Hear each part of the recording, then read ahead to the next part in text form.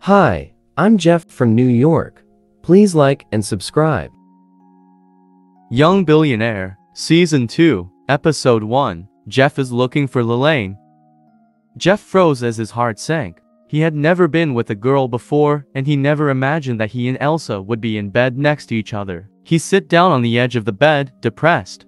His face was red and an image of a person appeared in his mind, and it was Lalaine. How else could he tell Lalaine how sorry he was, after he did that to another girl?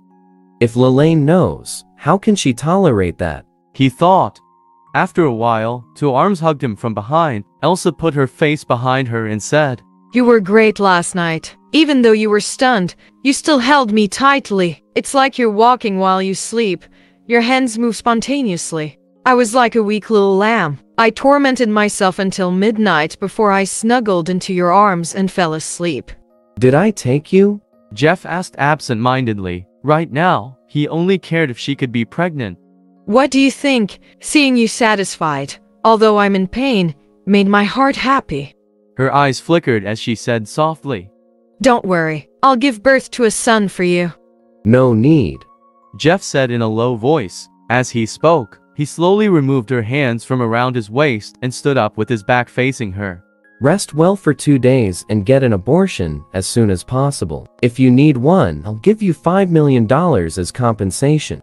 After he finished speaking, he continued putting on his clothes. "No, I don't want any money. I want you, Jeff. How can you say such words to me? This isn't what a man should say." Elsa, who was now sitting on the bed, looked at him angrily and said, $5 million is nothing. You're rich. If I marry you, $5 million will mean nothing. The reason this happened is because you drugged me. This isn't from the heart. I won't admit this child is mine if you don't listen to me. I'll have a way of making this child disappear, but there won't be $5 million for you. I hope you think about it carefully. Jeff said coldly as he finished getting dressed. Are you really that heartless? I gave you the most precious thing, and now you're not only not with me, but you're even forcing me to get rid of the baby. Are all the things I've done for you so worthless? She said, crying while she sat in bed. I've already said that I'll give you $5 million as compensation. I hope you can make a wise decision. Jeff stated as he walked out. Jeff, don't go. I need you. She gasped as she jumped down from the bed and hugged him from behind. Jeff pushed her away mercilessly and slammed the door to her apartment as he left. Half of what Jeff had said to Elsa was just to scare her if she was pregnant. No matter whose fault it was, how could he bear it? At that moment, he felt the best result would be if she had been intimidated and went and got an abortion. However, he didn't have time to think about her situation. His heart was filled with guilt and unease. He didn't even know how to face Lalaine. After walking on the road for a long time, he finally took out his phone. Of course, he didn't want to confess this to Lalaine, but he wanted to hear her voice so that he would feel more comfortable. Beep beep beep. Sorry, the user you have dialed is temporarily unable to connect. Please try again later. Listening to the digital phone voice, he had a bad premonition the previous day. Her phone couldn't be reached. That day she still couldn't be reached. It seemed that Elsa had lied to him about Lalaine not answering the phone because she had been busy. Jeff's bad premonition grew stronger and stronger. He hailed a taxi and headed straight to the Brightness Star Music Company. As soon as he asked the staff members, he found out that Christine and the others had already returned the previous day. It was as if he had been electrocuted. He asked for Christine's cell phone number and called her straight away. Hello, Christine. I'm Jeff. Is Lalaine with you right now? Why hasn't she come home? I can't get through to her phone either. What? Didn't you ask your friend to bring Lalaine back yesterday? What's going on? Exclaimed Christine. When he heard Christine's words, he felt a chill run down his spine. He knew that something had happened to Lalaine. Who took her? Where and when? It was at the airport terminal. Lalaine said you wanted a friend to pick her up. Then a Cadillac came. The man said he was your friend, so she followed him into the car. Oh yeah, his name was Austin. What's going on? Isn't he your friend? Where is she now? Christine asked. He called Elsa next. He had a premonition that she had planned all this. At that moment, he wasn't even feeling angry at her. He only wanted to confirm that Lalaine was safe as soon as possible. Where's Lalaine now? Hurry up and speak. He asked anxiously. Elsa was not a fool. She knew that he now believed that she was lying. However, she couldn't admit that she worked with Austin to devise that plan. I'm sorry I lied to you yesterday. Lalaine came back from Los Angeles with me. She said you told a friend to come and pick her up, and then a car arrived. She confirmed it and then got in the car with him. Elsa said calmly. I know you're lying to me. You asked someone to take Lalaine away. Tell me where she is now. Jeff became anxious. It really has nothing to do with me. If you don't believe me, you can ask Christine and the others. Ask if Lalaine personally said that she would be picked up by your friend. Elsa said. Jeff didn't have time to judge whether Elsa's words were true or false. I already know what you said. Do you have any other clues? Jeff asked. No, I'm the same as Christine and the others. I only know that much. When Elsa heard that he didn't ask her any further questions, the corners of her mouth curled up into a cold smile. Damn it. He cursed into the phone.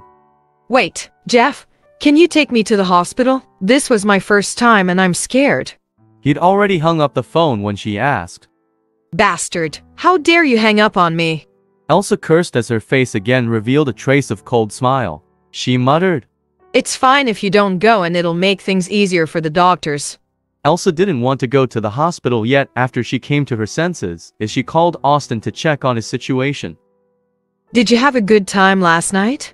Elsa asked. She felt that with Austin's experience as a pervert, he definitely would have had his way with Lalaine the previous night. What are you playing at? No. Austin was smoking in his room. He was worried that the police would come and find him. Elsa was shocked and hurriedly asked him what was going on. Austin had planned this together with her, so there was no need for him to hide anything from her. Austin could tell her everything that had taken place. When he finally told her what he had done, Elsa wanted to slap him hard in the face. What the hell? Why did she disappear?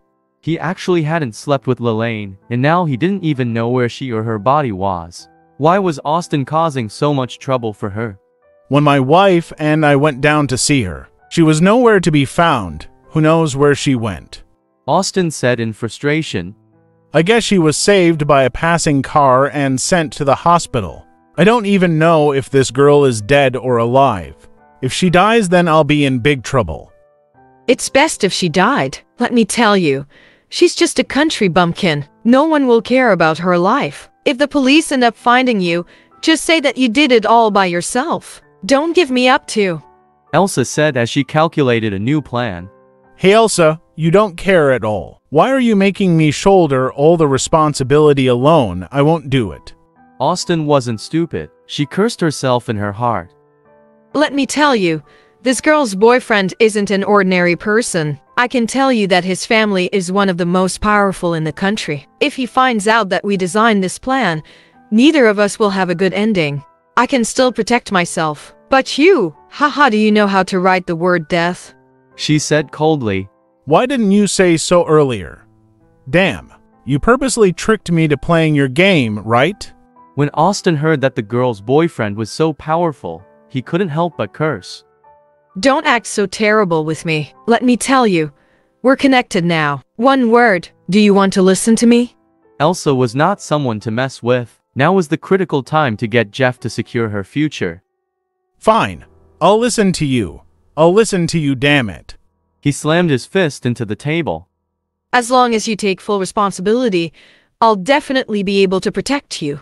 She said. Elsa felt she was already Jeff's woman. She was confident that she could snatch him away from Lalaine. Listen to me. We don't know what happened to Lalaine. The best outcome is if she's still alive and can't remember anything. If that's not the case, then you'll have to find her. If you need compensation, I'll pay you for it. After this incident is over, I'll give you $2 million. $2 million? You have that much money? He understood what she was saying quite well. Although she was a rich girl, it wouldn't be easy for her to give him $2 million. But if she could, it would be a good deal for him. I'm already in a relationship with her boyfriend, and I'll be marrying him soon. Like I said, his family is one of the country's top families. Do you think I can get hold of $2 million? Elsa said lightly. She believed that her plan would succeed. She hung up the phone. The previous night had been scary, and Elsa felt sore everywhere. She walked outside, hailed a taxi, and went straight to a popular private hospital in New York. After waiting for 10 minutes, she was called into the examination room by Dr. Allison Fox, who was a man in his 50s with glasses and a wart on the side of his nose. Miss Hayes, your condition's quite serious and you should have come here straight away. Dr. Fox said, frowning at her. We'll have to watch for any signs of infection. But in the meantime, I'll send you for a CT scan. Thank you, Dr. Fox. I understand. She said, smiling and not at all worried about what the doctor had said. Elsa stared at him and asked, Doctor, what do you think caused this? He thought for a moment and said, Maybe you were taking a bath or having a swim, and you were accidentally scratched by something. Elsa slowly shook her head. No, that's not right. Guess again. Ah.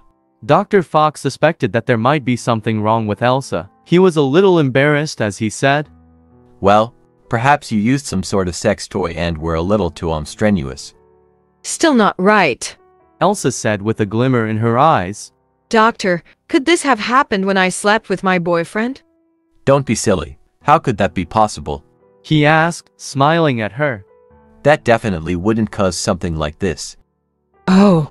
Elsa said, smiling faintly. She wasn't surprised in the slightest. She placed her hand on the zipper of her pants. The CT scan might be inaccurate, so why don't you take a look for yourself? Miss Hayes, you shouldn't joke about something like that. Dr. Fox said. The hospital has strict rules about that kind of thing.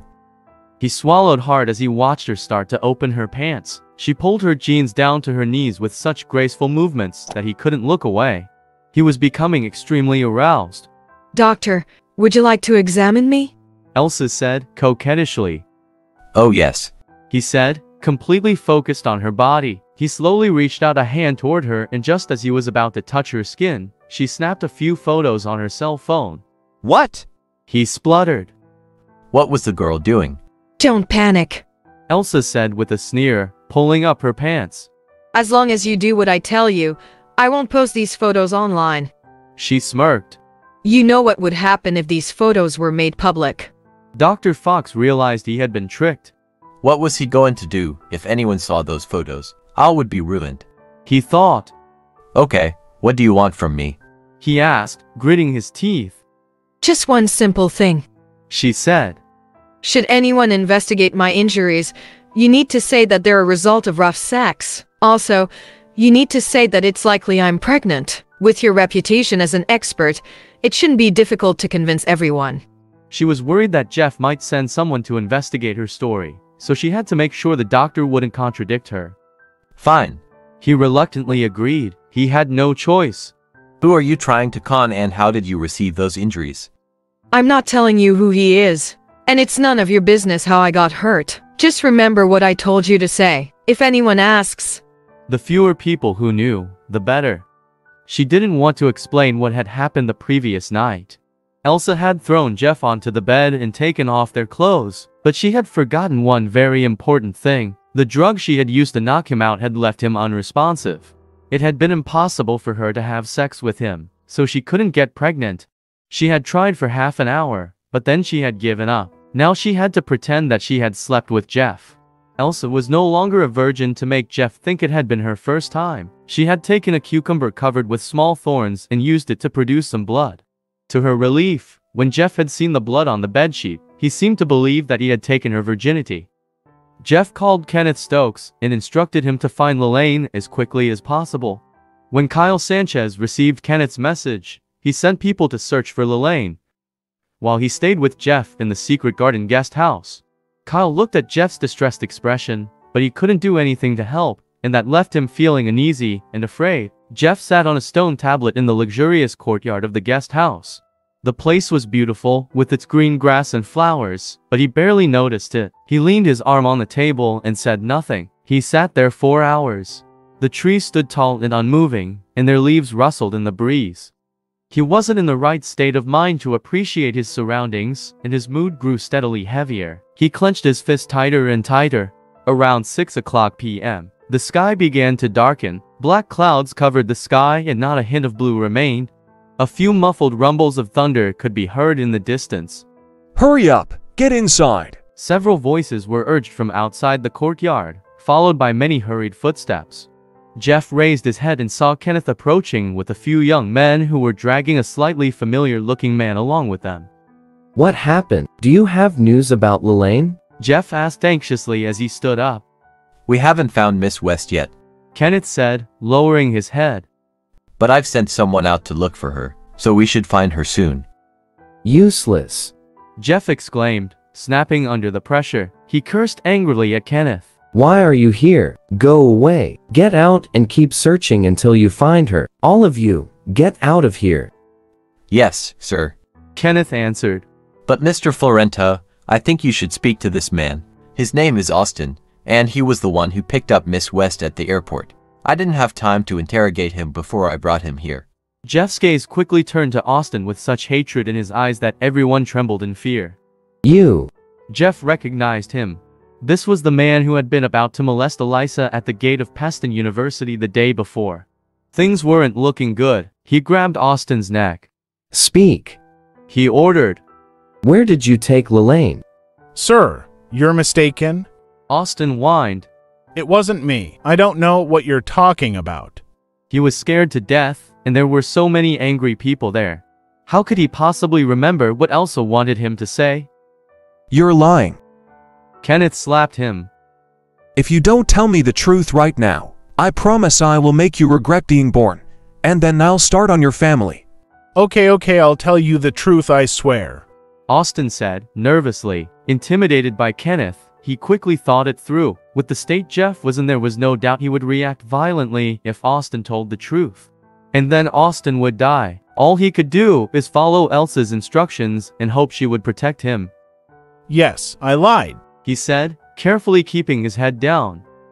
When I arrived at the airport, I saw Lalaine, and she was really pretty. Then I heard her call her boyfriend Jeff. So I pretended I was his friend to trick her into getting into my car. Lalaine had told Christine that one of Jeff's friends was going to pick her up, but Jeff didn't care about that. What he wanted to know was where Lalaine was now and what Austin had done to her. The sound of more hurried footsteps came from outside the yard. One of Kenneth's men walked in carrying a blue suitcase. Behind him were two men who were escorting Austin's wife. Jeff's eyes widened as he walked over and picked up the suitcase, recognizing it as Lalaine's from the panda sticker on the side. Mr. Florento, we found this in Austin's bedroom closet, one of the men said. And his wife looked quite flustered, so we brought her here as well. Tell me, what happened? Jeff demanded, glaring at Austin. Where did you take her? Where is she now? He opened the suitcase and took out a pink book. There was a lock on the cover, but he applied a little pressure and popped it open. I drove Lalaine to the hotel. Austin said, trembling with fear as Jeff listened. He opened the book and discovered it was Lalaine's diary. April 2nd. I jumped into Ramsey Lake, and I thought I was going to die, but a boy had followed me there and saved me. Then we ate together, and it felt so good to have someone to share that with. April 13th. I don't understand why Jeff stole Mr. Kent's money. I hate him, but I can't let him go. I have to leave school to work and pay off his debt. But as long as he's okay, it's much more important than me going to school. April 25th. Emerald Island. I just found out that Jeff didn't lie to me. His family's wealth is more than I could have ever imagined. And now I feel like I'm not worthy of him at all. I must try my best to be independent and not be a burden to him. Everything that had happened was recorded in the diary. Jeff had thought that he had misunderstood Lalaine, but seeing this, he was learning something new in their relationship. She had never felt that she was good enough. Silly girl, why would you think that? He muttered, his heart aching. He skipped over many of the pages and went straight to the entry where she went to Los Angeles.